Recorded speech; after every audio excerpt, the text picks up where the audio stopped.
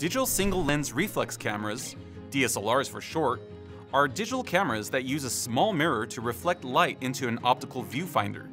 When the shutter is pressed, the mirror flips out of the way and allows the digital sensor to capture an image. Hey all, check out the rest of the Filmmaker's Glossary and our tutorials to decipher even more of the filmmaking world.